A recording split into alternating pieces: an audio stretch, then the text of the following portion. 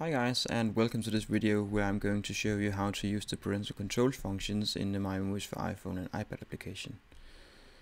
Initially I go into the menu in the upper left corner and go into settings. Scroll down a little bit to locate the parental controls section. That's the one here. Click that, and by default this is disabled, so I'll just turn it on and input my preferred pin code. You just input whatever you prefer,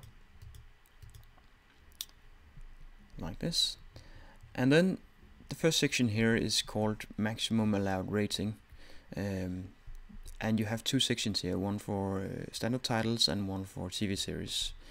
Both of them are set by default to the maximum level, so if you just enable parental controls like this, you won't have any limitations in the titles shown. But I'll just go in here and set that to PG, and I'll do the same for the TV series. That is the level that I'm comfortable with for my children. Then there is the allowed unrating section here. If a title doesn't have a rating, either because it specifically is unrated, or if the title doesn't have a rating in our metadata, which however should be rare, then titles will be shown if you have the allow unrated checkbox here enabled. So I strongly recommend that you do not enable unrated titles, because specifically in the United States it's very common to have titles that are specifically marked unrated, even though they are not in any way intended for children. It's pretty stupid, but that's the way it is in America. So now I'll just go back into to the menu here and back into my collection, and you'll see that my collection of titles is now more limited than it was before. And if I go into the button up here in the upper right corner, you can see the parental controls is active. So now it's displaying only the titles that I'm allowing through parental controls. So if I click here, it shows me that it's limited to PG, and I can click this and enter my pin code like this, and I'll now see all my titles. So it's deactivated, and I could click here to activate it again. So I'm going to show you another thing that you can do with the parental controls. If I go into a title here, say 16 blocks is certainly not really something that my children should see. So I can just go into the title. I click show more on the personal data area here. I'll click on categories, and I'll just add a category here saying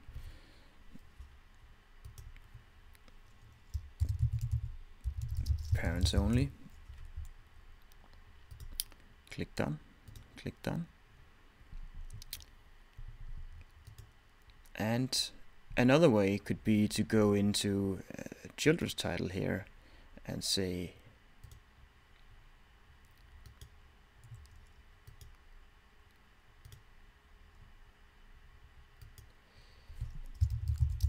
safe for kids. So now I have two different categories in my collection, and I could add these to all of the titles that I prefer.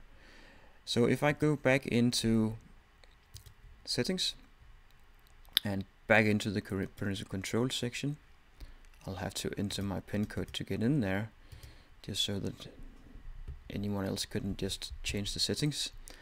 I have an option here saying block items that are inside a category, or block items that are outside a category.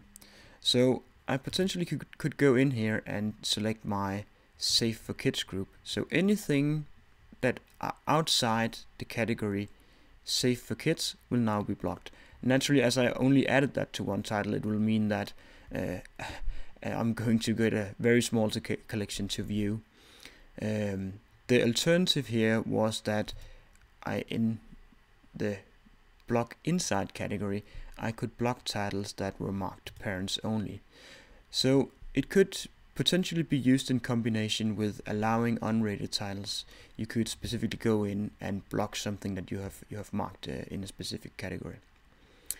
The other options you have in parental controls is that you can disallow collection editing if you enable this, and you can disable watch marking as well if you enable this one. This way you can be sure it's safe to pass around your device if you are in a group of friends, or if your children are handling the device as well.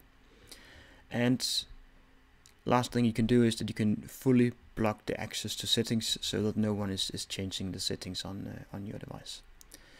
So this completes the video on how to use the parental controls functions in the My Movies for iPhone and iPad application. Thank you for watching.